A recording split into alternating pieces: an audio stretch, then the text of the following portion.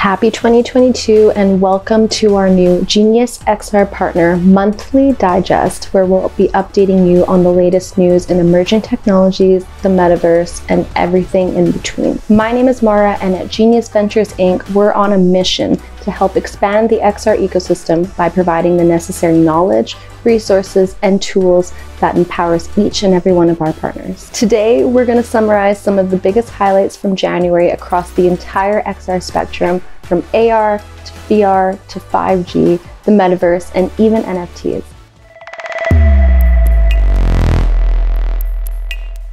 The race to mass adoption consumer AR glasses is being led by big tech brands Meta, Snap, and Apple, as well as Nreal, who just released their first consumer AR glasses in the US. But now Microsoft and apparently even Google have joined the AR headset marathon, and they're not very far behind. This is especially true since these two key players are not new to augmented reality headsets. Rumor has it that Google's been working on an AR headset internally known as Project Iris, that is said to be expected in 2024. Similar to forthcoming headsets from Meta and Apple, Google's headset will use outward-facing cameras to blend computer graphics with the live video feed of the real world. The result is a more immersive, mixed reality experience than existing AR glasses from the likes of Snap and Magic Leap. Apparently, these glasses are said to resemble something like ski goggles and don't require a tethered connection to an external power source. Qualcomm and Microsoft announced their partnership at this year's CES,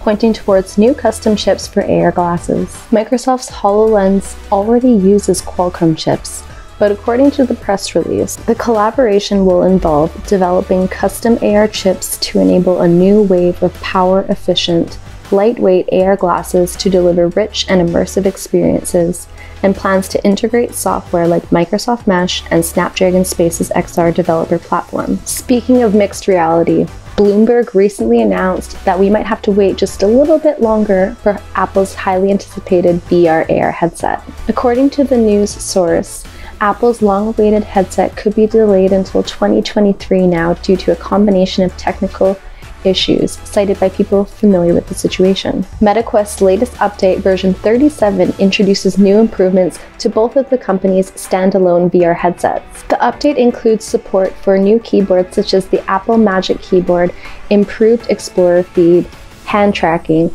as well as link sharing between your Android phone and VR headset. Unfortunately, the link sharing option isn't available for iOS just yet, but the company says to expect it in the near future. The HTC Vive wrist tracker is a new accessory for HTC's Vive Focus 3 virtual reality headset. The wrist tracker helps to track real-world movements and objects for use in VR environments. The device accurately captures data from the fingertips to the elbow, and even when the headset can't see the wrist tracker or the hands occluding an object. The smartwatch-like device will better track hands and objects when wearing a VR headset.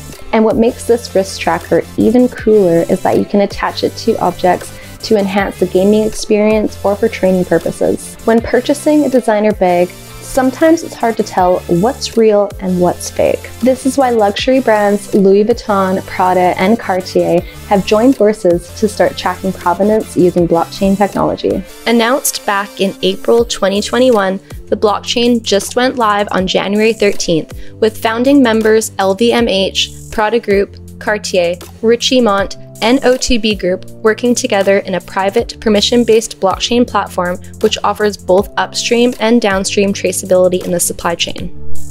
Google is also showing interest in Web3. Bloomberg reported earlier this month that Google is creating a group focusing on the blockchain and other next-gen distributed computing and data storage technologies. Google has apparently appointed Shiva Kumar Venkataraman to lead the new group that will be linked to Google Labs, which is the company's virtual and augmented reality division. Shiva Kumar is a veteran of the company who spent nearly 2 decades working on its core search ad business. Microsoft's plan to acquire Activision Blizzard for $68.7 billion isn't just a weapon in their battle for video game domination.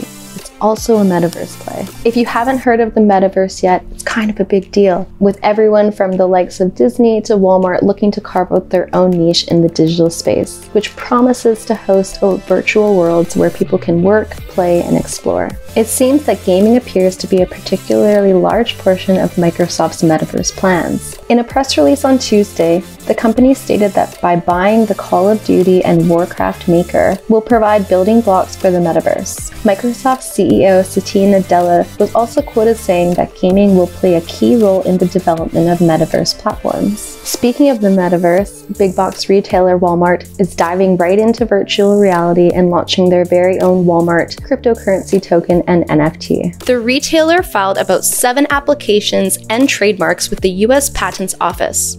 The company plans to sell virtual goods ranging in everything from electronics to home decorations, children's toys to physical fitness training services, as well as health and nutrition classes in both augmented and virtual reality.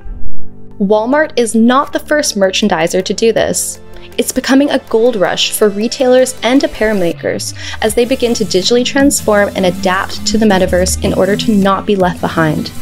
Coinbase wants to simplify the complex onboarding experience of purchasing your first NFT in order to allow more people to join the NFT community. That's why Coinbase has partnered with MasterCard to allow credit card payments on its forthcoming NFT marketplace. This means that you'll be able to simply purchase an NFT using fiat currency just by using your MasterCard credit or debit card, all without the complexity and hassle of having to purchase cryptocurrency first.